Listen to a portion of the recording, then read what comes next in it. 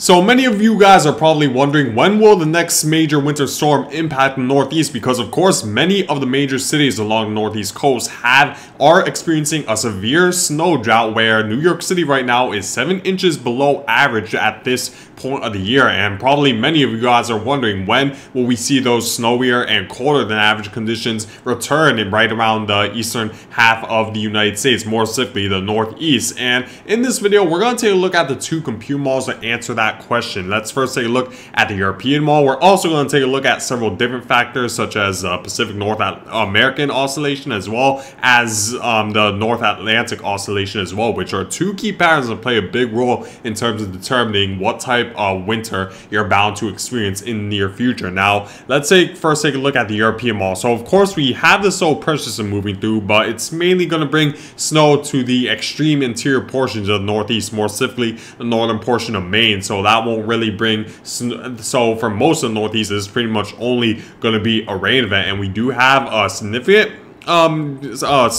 jet stream dip just behind this low pressure system, and we were talking about the possibility of this low pressure system maybe re-intensifying and maybe bringing some snow up along the larger population areas of the Northeast. And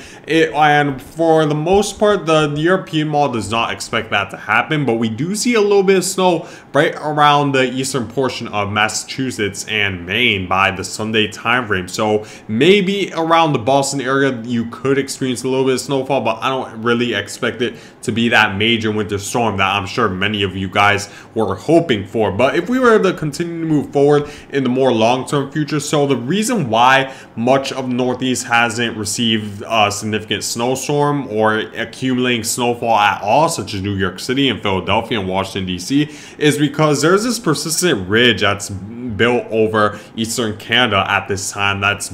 steering the jet stream further upwards, that's creating a bump that's forcing a lot of low pressure systems to move northward by the time they approach the same longitude of the Northeast. So as a result, the Northeast mainly experiences the eastern portion of this low pressure system, which of course is a warmer portion since the winds are coming from the south. So as a result, most of the low pressure systems that have been moving through the Northeast have mainly brought a rain event to the Northeast, because there's this persistent ridge that's forcing the low pressure systems further northward, as well as jet stream winds. So much of the storm's trajectory moves well far to the north of the coastal Northeast, which is the reason why we haven't seen a significant snowstorm impact the Northeast. And it seems like the European model does not expect that to change for the next 2 weeks, which may be unfortunate for a lot of you snow lovers out there, because we do see that this next low pressure system that's expected to build right around the midwestern portion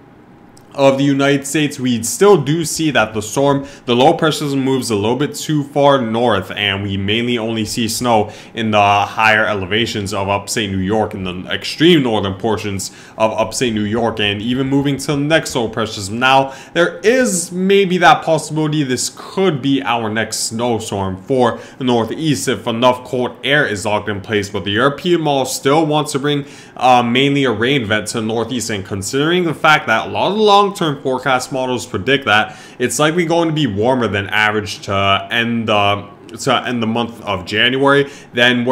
so it's going to be a little bit difficult for me to really say with confidence that maybe this could change into a snow event. There's still a lot of days to really iron out the forecast, because I'm going around at the time frame between Thursday and Friday of January 19th and 20th, so there's still a lot of time for maybe the forecast to iron out, and maybe there will be a little bit more cold air locked in place. But the current trend just shows that it's likely going to be warmer than average for much of the eastern half of the United States for the rest of the month. So I'd say more likely than not, we're primarily going to experience rain events, but there might be that possibility of snow if we do see enough cold air locked in place, but take it with a major grain of salt. So let's say this low pressure system isn't our next snow event. We do see some snow right around the northern portions of Maine, New Hampshire, and Vermont, but those are a lot of the same places that have already experienced plenty of snowfall this winter, thanks to how far north they are. But for much of the more populated areas of the Northeast, such as the big cities, you guys still have yet to receive any significant snowfall.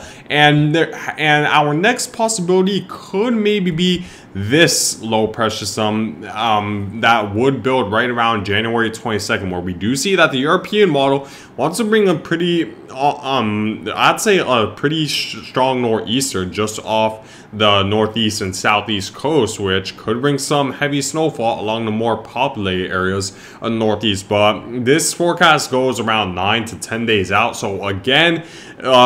take it with a huge grain of salt, as many times we've seen a scenario like this with this winter, in fact, where we see the computer models show pretty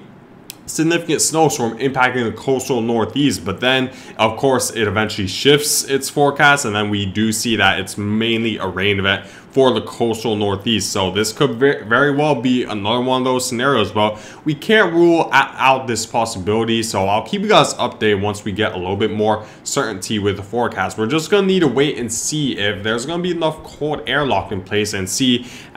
really the position of this ridge, because if we see another powerful ridge build right around eastern Canada, then we're more likely to see this low pressure system again move a little bit too far north to bring that cold air into the northeast for a significant snowstorm to occur. We're gonna need to pay very close attention to that, but I'll keep you guys updated over the next several days. Let's now take a look at the GFS model.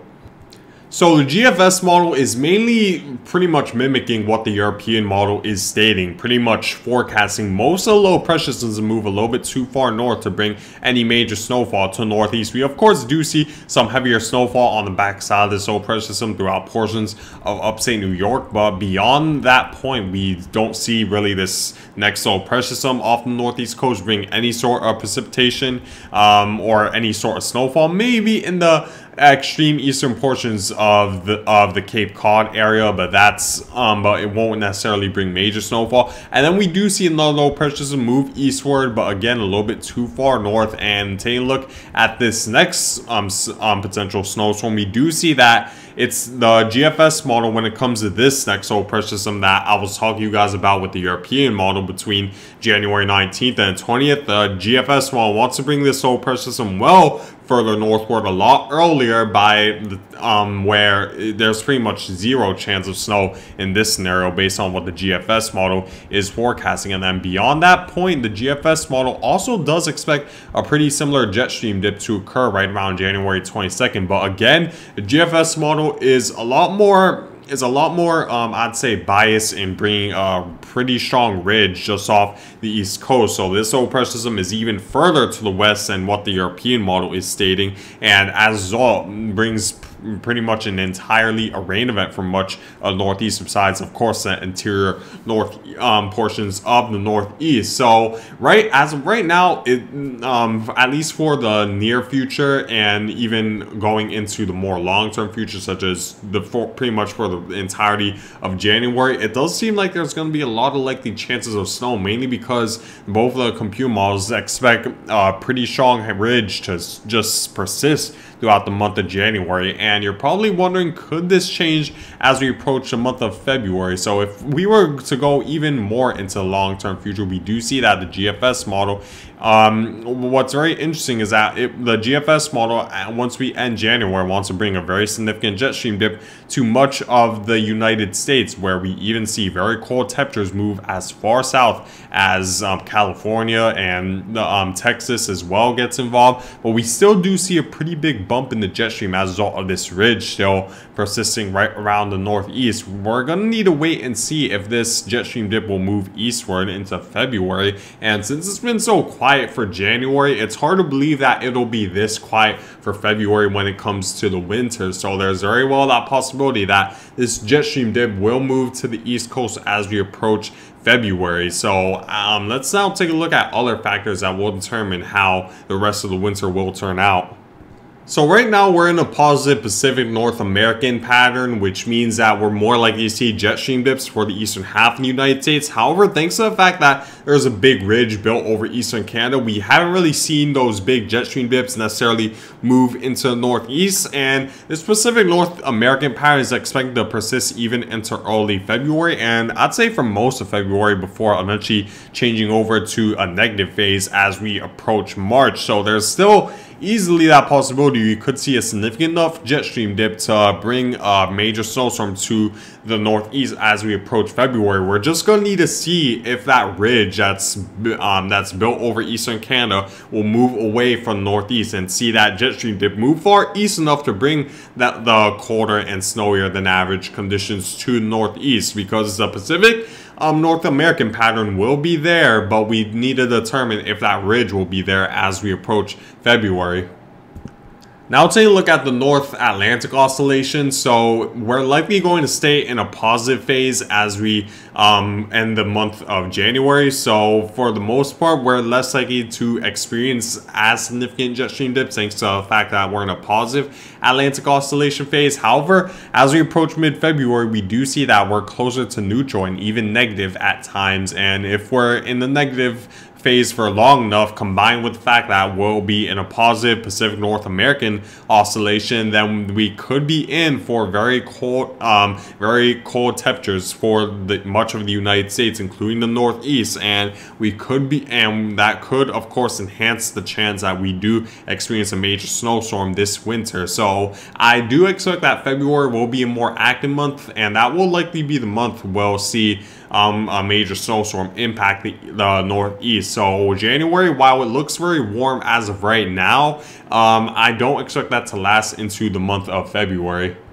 So in terms of my forecast, when we'll experience our next major winter storm for the coastal Northeast, and I do believe that in January it's going to be a little bit difficult to receive that major snowstorm, but I do believe that by February, thanks to the fact that negative North Atlantic oscillation is expected to build, as well as the fact that a positive Pacific North American oscillation is still expected to persist into the month of February, and the fact that it's been so quiet this winter so far that it's this January so far that it's unlikely to last into February as well. I do believe that February is when we'll experience our next major winter storm. We need to pay close attention to that winter storm that could build maybe right around the 22nd of January that the European model wants, where the European model wants to bring a pretty significant nor'easter. But I'll keep you guys updated once the certainty rises with that forecast. But I thank you guys for watching, and make sure to subscribe if you want to see more weather-related content.